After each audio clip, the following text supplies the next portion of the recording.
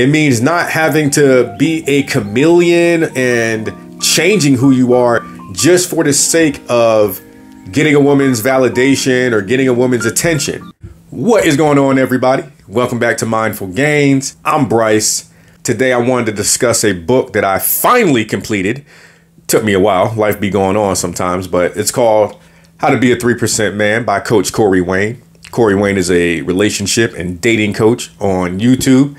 He's got over 2,000 videos out there. Guy has content out the ass. And I want to discuss, is this book brilliant or is it bullshit?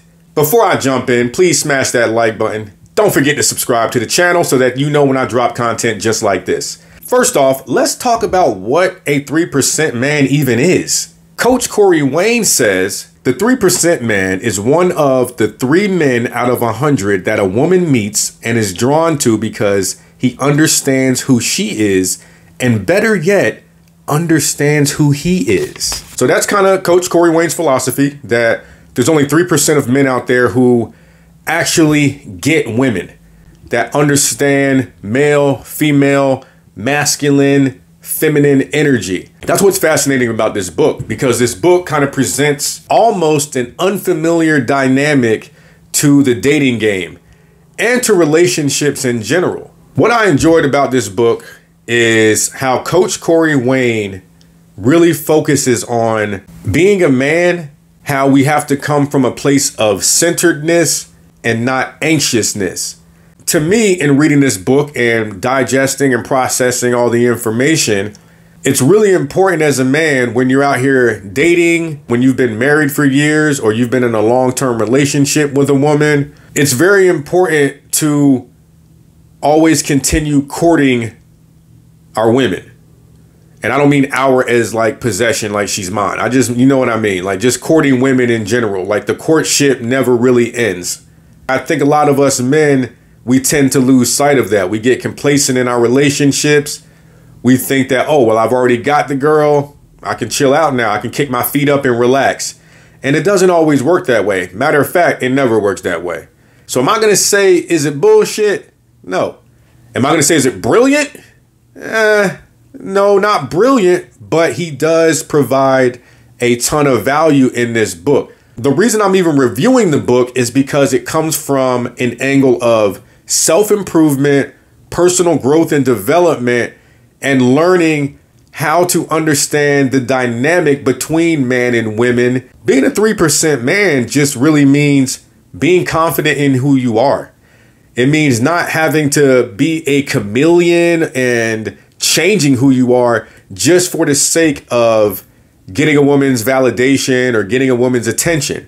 A 3% man is somebody who is centered in himself, secure within himself, that knows what he wants, that is purpose driven, somebody that doesn't have to tweak himself or his personality. That's why this book really resonates with me, because as I grew up, I was conditioned I was a knucklehead, honestly.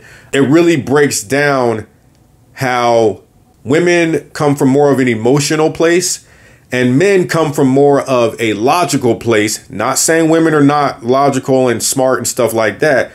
I'm just saying that that's just what it is. That's just female nature and male nature. Women can come from more of an emotional place. Things are based off of how they feel in any particular moment. A woman can tell you that she loves you on Monday, and then Friday she's like, I really don't like you. I hate you, or whatever. You may have done something that has her feeling that way in that particular moment. And myself, I've been guilty of this. I've gotten wrapped up in, well, why is she feeling that way? What have I done? I need to correct this. I'm coming from that place of logic and problem solving, trying to fix whatever that situation may be, instead of staying in my integrity, staying a rock, and just realizing, hey, that's just female nature. That's just how women are. And I need to go ahead and just love her through this problem or whatever she's feeling over there and just love her through it. I had to learn that, and this book has been very instrumental in helping me learn that.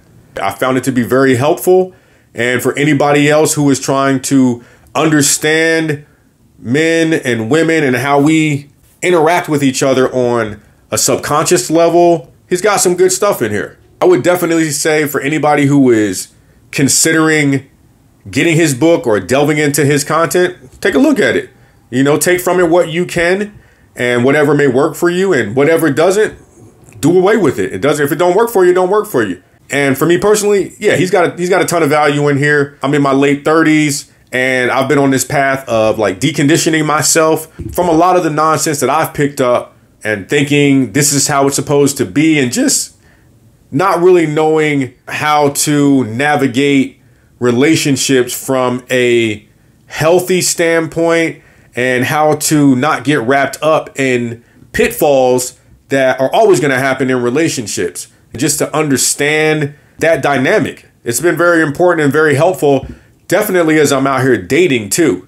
Yeah, I think that anybody who is looking to level up their dating game, level up their relationships, and level up themselves as an individual and how they present to the world, I think this book is worth grabbing. It's a great tool to have and a great resource to have if that's what you're looking to do. He comes from a place of self-improvement. He comes from that place of growth and from that place of remaining in integrity as a man and not being knocked off your square so easily whenever some type of emotional punch is thrown your way. And I think a lot of us deal with that, especially a lot of us who may not have seen healthy relationships modeled when we were children. We never saw it. So as we get older, we're trying to figure it out and trying to get it right. Hopefully we are. Is the book worth picking up?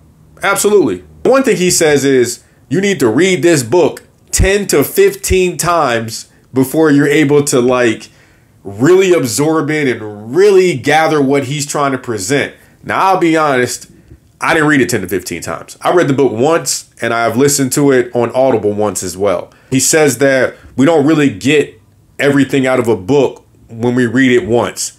So in order to be able to pick up on this information and really apply it to our lives and make it become second nature, that we need to read it 10 to 15 times. I've seen mixed reviews about that statement on YouTube. You know, some people are like, well, you know, I shouldn't have to read your book 10 to 15 times if it was written a bit better. But hey, I'm not here to get all into that level of it. I understand what he's saying. You're not going to go to the gym just one time and understand how to do a movement so well that you don't ever need to go back to the gym again. No, you're going to need to keep going back, keep getting better, keep tweaking things so that you can maximize your results. And I believe that that's what he means when he says you need to read this book 10 to 15 times. And just so I don't make this video any longer than it needs to be, Coach Corey Wayne, he's about self-improvement, and I appreciate the information that he's pumping out there. And I just wanted to make a quick review on it. So hopefully this video provided you with some value. If it did, be sure to check out one of my other videos. I think you'll enjoy it. And I hope y'all enjoy the rest of y'all's day, evening, whatever moment you may be in. And I'm out.